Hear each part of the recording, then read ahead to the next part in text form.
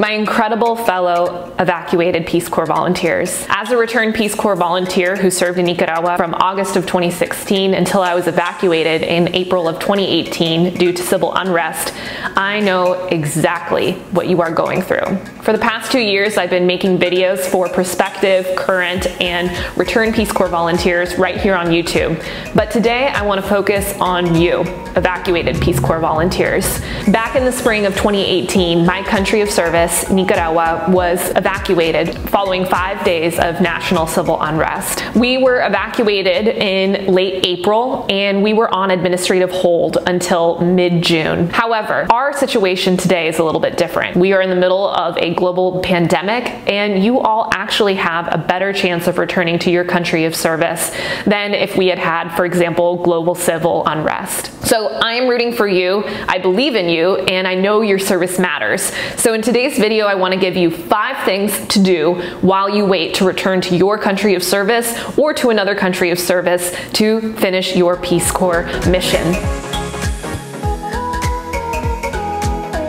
The first thing that I want to recommend to you all, and I hope you're already doing this, is stay in contact with your community members in your site. Now, this is something that we in the 21st century as Peace Corps volunteers are able to do, and we're really lucky. Due to phone applications such as WhatsApp and Facebook Messenger, we are actually able to stay in contact with folks in our community, our host country nationals. And this is something that even 2 years after my service, I have continued to do. Right now, your host country nationals are probably viewing your country and wondering, are they okay? We have some of the highest death rates in the world, and your host country nationals are probably concerned about you. So if you're checking in with them, they'll know that you're okay, and more importantly, they'll know that you still care about them and that you weren't just going to their country just to get that spot on your resume.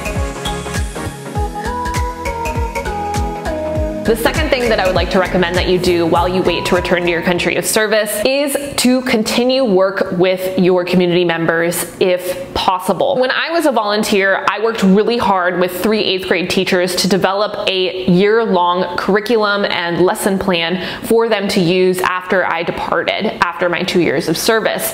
My first year of service, we worked really hard creating a first draft lesson plan, and in my second year of service, we went back and edited each of those plans one lesson at a time every time we would get together and co-plan. When I was evacuated, and particularly when I still didn't know whether or not I'd be going back to Nicaragua, we actually continued to meet on WhatsApp. We would still meet, the 3 of them, so lovely, would get together either at one of their homes or in a cafe that had Wi-Fi, and they would contact me and we would go ahead and lesson plan together. And just like always, basically what I did was I was kind of like the secretarial position. I had them do the co-planning, right, because the focus is sustainability, and then I would basically just be like jotting down their ideas.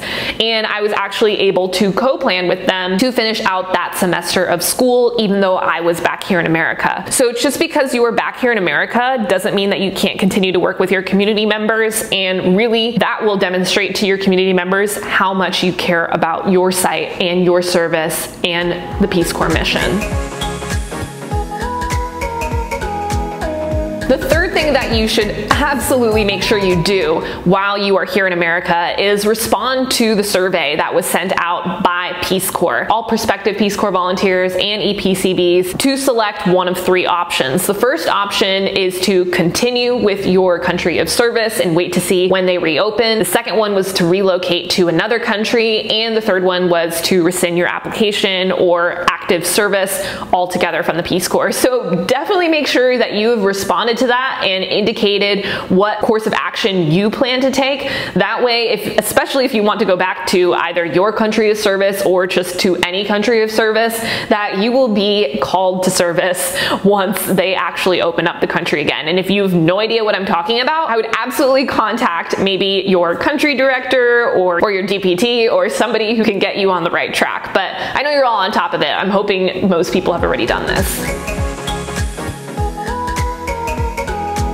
The fourth thing that you can do while you wait to return to the field is read more about your country of service. Before I was a Peace Corps volunteer in Nicaragua, I actually didn't really do very much research on Nicaragua itself. I felt very overwhelmed by the packing list and just preparing for 27 months abroad, selling my car, finishing my master's, yada yada. So now, seeing this as a silver lining, you have time to learn more about your country of service. There are many different publications written by host country nationals from your country of service.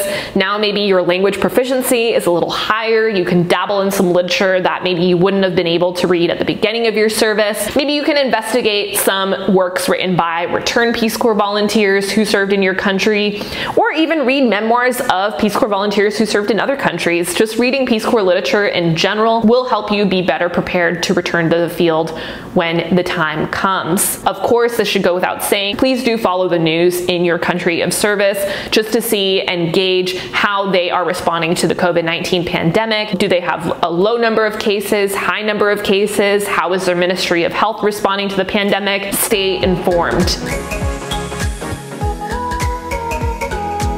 The fifth thing that I would like all of you to do, and also realize is a silver lining, is once Peace Corps opens up again, you will have the opportunity to essentially press the restart button on your service altogether and change your mindset. A lot of times as Peace Corps volunteers, we can get into kind of a rut, right? We talk about the cycle of adjustment in Peace Corps, right? The ups and downs that are completely natural to being a Peace Corps volunteer. Now is the time for you to reevaluate the goals that you made or the different projects that you were reporting on in your VRF, and think about how you would like to return to the field. Maybe there was a community English class that you'd actually never got to run when you were there the first time. Maybe you wanted to do an HIV/AIDS training and you never got around to doing it. Think about the things that you want to do once you have the opportunity to return to service. This is actually a wonderful time for you to brainstorm and maximize your potential as a Peace Corps volunteer once you have the opportunity to return to the field. All right, folks, those are the 5 things that I'd like you to focus on while you are waiting to return out into the field. The 5 things I want you to do is to stay in touch with community members,